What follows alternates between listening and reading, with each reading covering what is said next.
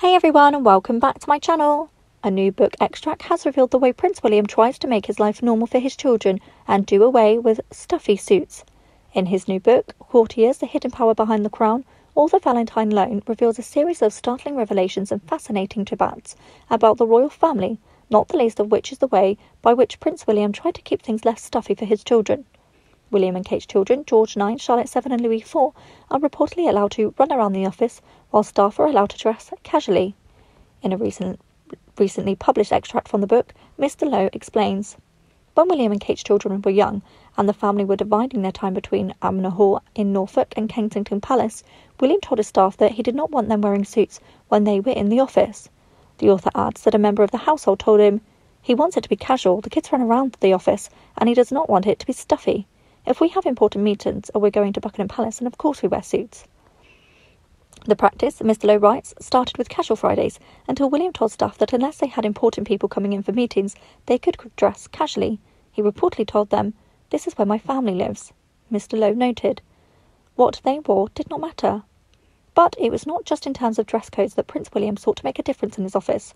The author describes how when Ed Perkins, who worked as a press secretary for both Prince Harry and Prince William, applied to move from Buckingham Palace to Kensington Palace, he was pulled aside for a quiet word. He was reportedly asked, "We just want to check, did you go to a comprehensive school, didn't you?" Mr. Perkins confirmed that he did, with Mr. Lowe commenting that this had been the right answer.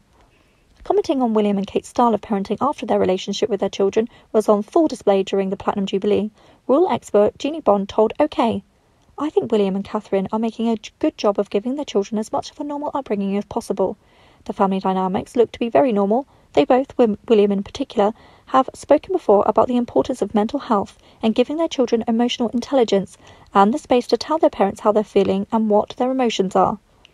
Miss Bond added that Kate and William follow modern parenting ideas, stating, "I've read that they have a very modern way of parenting where, instead of putting your child on the naughty step, you allowed your child to explain why they feel, how they do, and have a conversation about it so that they can express themselves and calm down that way."